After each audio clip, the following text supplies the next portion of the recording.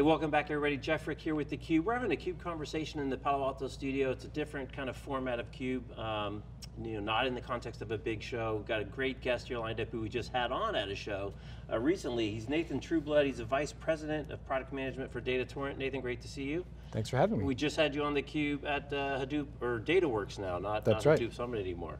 So just quick follow up on that. We were just talking before we turned the cameras on. You said that was a pretty good show for you guys. Yeah, it was a really great show. And in fact, as a software company, one of the things you really want to see at shows is a lot of customer flow and a lot of good customer discussions, and that's definitely what happened at DataWorks. It was also really good validation for us that everyone was coming and talking to us about what can you do from a real-time analytics perspective. So that was also a good, strong signal that we're on to something in this marketplace.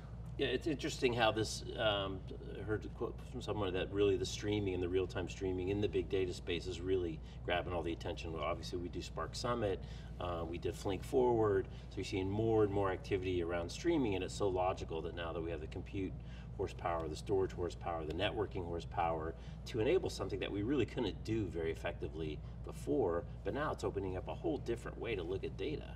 Yeah, it really is, and I think as someone who's been working in the tech world for a while, I'm always looking for sort of simplifying ways to explain what this means, because people say streaming and real time and all of that stuff.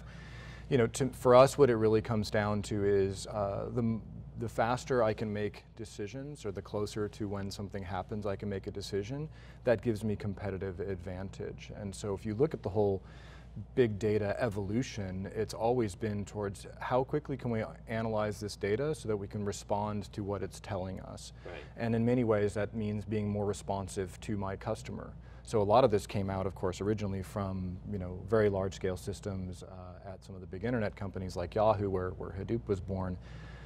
But really it all comes down to, if I'm more responsive to my customer, I'm more competitive and I win. Right. And I think what a lot of customers are saying across many different verticals is real time means more responsiveness, and that means competitive advantage. Right, and even we hear all the time, moving into like a predictive model, and then even to a prescriptive model where you're offloading a lot of kind of the grunt work of the decision making, letting the machine do a lot more of that, and so really it's the higher value stuff that finally gets to the human at the end of the interaction who's got to make a judgment.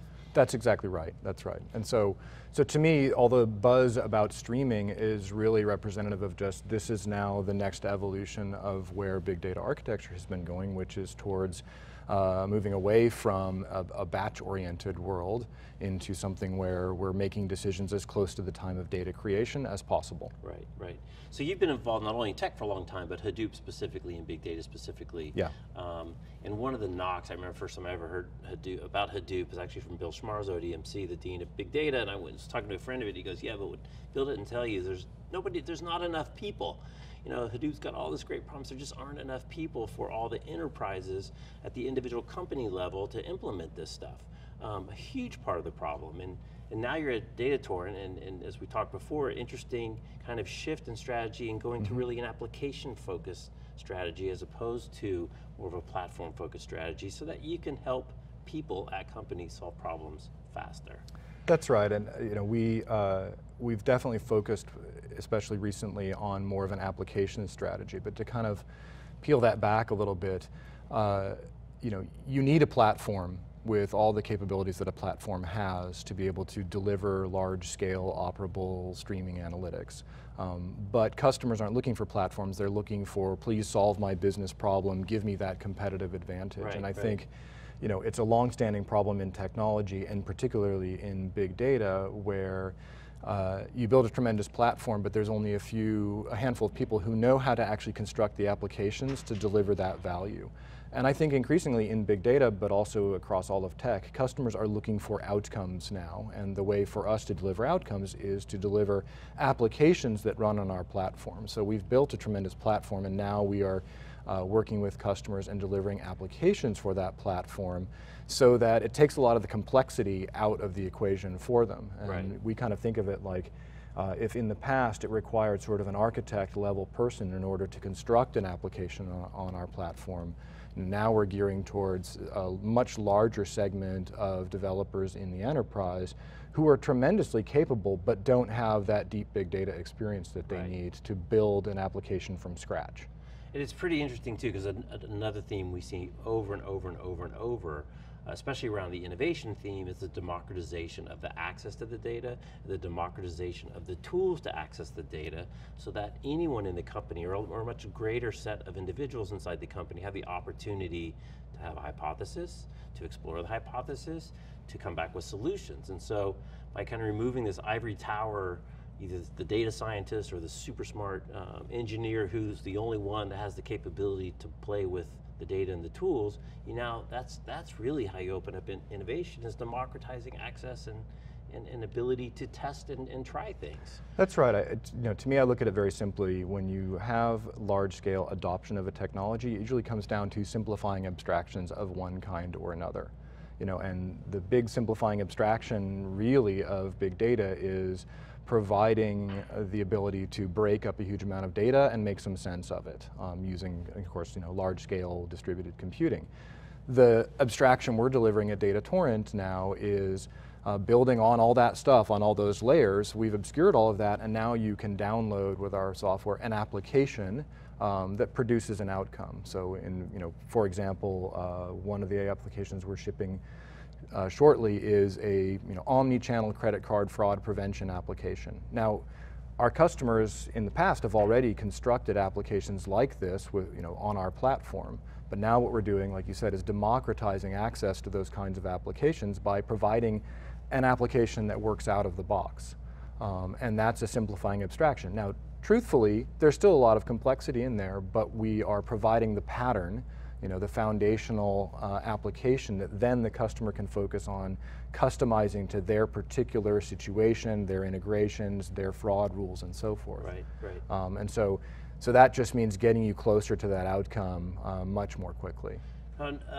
Watching your video from DataWorks, one of the interesting topics you brought up is really speed, and how faster, better, cheaper, which is innovative for a little while, becomes the new norm. And as soon as you reset the bar on speed, then they just want it. Well, can you go faster? So whether you went from a week to a day to an hour, there's just this relentless pressure to be able to do, get the data, analyze the data, make a decision faster and faster and faster. And you've seen this just changing by leap years, right? Right, I mean, I literally started my career in the days of ETL extracting data from tape that had, was data produced, weeks or months ago, down to now we're analyzing data at volumes that were inconceivable and producing insight in less than a second, right. Which is kind of mind-boggling. And I think the interesting thing that's happening, like when we think about speed, and I've had a few discussions with other folks about this, they say, well, speed really only matters for some very esoteric applications, is one of the things that people bring up.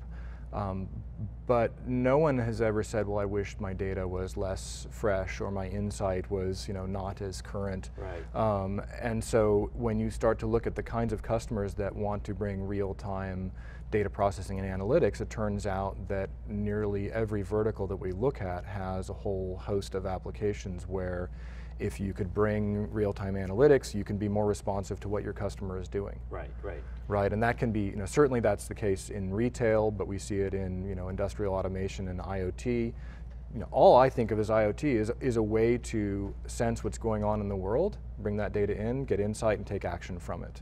And so real-time analytics is a huge part of that, which, right. Again, healthcare, insurance, banking, all these different places have use cases. And so what we're aiming to do at DataTorrent is make it easy for the businesses in those different verticals to really get the outcome they're looking for, not produce a platform and say, imagine what you could do, right, but produce right. an application that actually delivers on a particular problem they have. It's funny too, the speed equation, and you saw it in Flash memory, to shift gears a little bit into the hardware space, right? As people said, well, it's only super low latency, super high volume transactions, financial services is the only benefit where you're going to get right. Flash. Yeah, we've had the same knock for real-time analytics. Same thing, right? But as soon as you put it in, then there's all these like second order impacts, third order impacts that nobody ever thought of, that speed that delivers, that aren't directly tied to that transactional speed, but now enable you, because of that transactional speed, to do so many other things that you couldn't even imagine to do. And so that's why I think we see this pervasiveness of flash. Why wouldn't you want flash? I mean, why wouldn't you want to go faster? Because there's so much upside. Yeah, so again, all of these innovations in IT come down to how can I be more flexible and more responsive to changing conditions, more responsive to my customer, more flexible when it comes to changing business conditions and so forth. And so now as we start to instrument the world and have technologies like machine learning and artificial intelligence, that all needs to be fed by data that is delivered as quickly as possible, and then it can be analyzed to make decisions in real time. Right. So I want to shift gears a little bit, kind of back to the application strategy. So you said you had the first app that's going to be the fraud. Yeah, so the first application it was fraud prevention, and that's an important distinction there, because the distinction between detection and prevention is the competitive advantage of real time. Right, because what we deliver in DataTorrent is the ability to process massive amounts of data in very, very low time frame, sub-second time frames. And so that's the kind of fundamental capability you need in order to do something like respond to some kind of fraud event. And what we see in the market is that fraud is becoming a greater and greater problem. The market itself is expanding.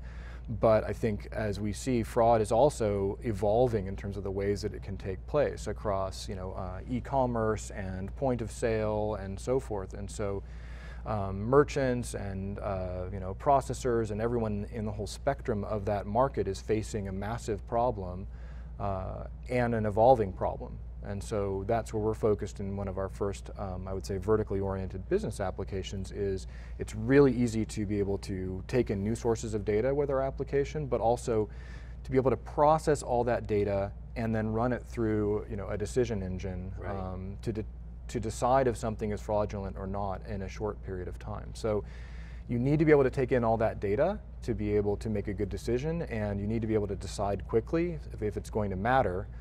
And you also need to be able to have a really strong model for making decisions so that you avoid things like false positives, which are as big a problem as preventing fraud itself if you deliver a bad customer experience. And we've all had that experience as well, which is your card gets shut down for what you think is a legitimate activity. It's just so ironic that false positives are the biggest problem with credit card fraud. Where it's you would think we would be thankful for a false positive, but all you hear over and over and over is that false positive in the customer experience. It just shows that we're so good at it is the thing that really irks people. Well, and so if you think about that, having an application that allows you to make better decisions more quickly and prevent those false positives and take care of fraud is a huge competitive advantage for all the different players in that industry. And it's not just for the credit card companies, of course, it's for the whole spectrum of people, from the merchant all the way to the bank, that are trying to deal with this problem. And so that's why it's one of the applications that we think of as a key example where we see a lot of opportunity. And certainly people that are looking at credit card fraud have been thinking about this problem for a while, but there's a complexity, like we were discussing earlier, of finding the talent, being able to deliver these kinds of applications, finding the technology that can actually scale to the processing volume. And so by delivering omni-channel fraud prevention as a big data application, that just puts our customers so much closer to the outcome that they want. And it makes it a lot easier to adopt. Right. So as you shift gears a little bit as your VP of product hat, and there's a huge, wide world of opportunity in front of you. We've talked about IoT a little bit, obviously fraud, you've talked about omni-channel retail. How are you guys going to figure out where you want to go next? Kind of how are you prioritizing the world, and as you build out more of these applications, is it going to be vertically focused, horizontally focused? What are your kind of thoughts as you start down the application journey? So a few thoughts on that. Certainly one of the key indicators for me as a product manager when I look at where to go next and what applications we should build next, it comes down to what signal are the customers giving us. And so as we mentioned earlier, we built a platform for real-time analytics and decision making, and one of the things that we see is broad adoption across a lot of different verticals. So, I mentioned sort of industrial IoT and, financial services fraud prevention and, advertising technology and. We have a company that we're working with in, GPS geofencing, so the possibilities are pretty interesting.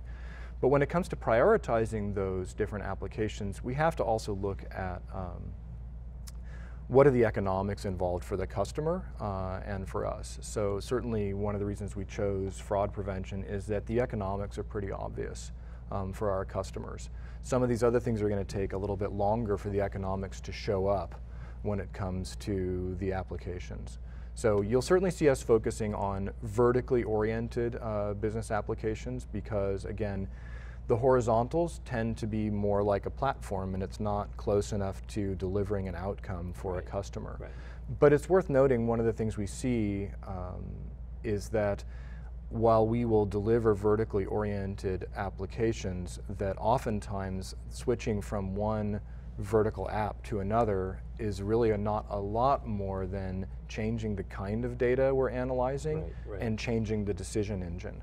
But that the fundamental idea of processing data in a pipeline at very high volume with fault tolerance and low latency, that remains the same in every case. So we see a lot of opportunity essentially as we solve an application in one vertical to reskin it into another. I was going to say you're so like tweaking the dials, and tweaking the UI, well, just tweaking the data and the rules that you apply to that data. So if you think about omnichannel fraud prevention, well, it's not that big of a leap to look at healthcare fraud and to look at all the different other kinds of fraud in different verticals that you might see. Right. Do you ever see that you'll potentially break out the algorithm? I forget which show we're at. People talking about algorithms as a service, or is that too much of a bit? Does it need to be a little bit more packaging? No, I mean I think there will be cases where we will have an algorithm out of the box, that provides some basics for the decision support. But as we see a huge market springing up around, AI and machine learning and machine scoring and all of that, there's a whole industry that's growing up around essentially, we provide you the best way to deliver that algorithm or that decision engine that that you train on your data and so forth. So. That's certainly an area where we're looking from a partnership perspective, where we already today partner with some of the AI vendors, for what I would say is some custom applications that customers have deployed.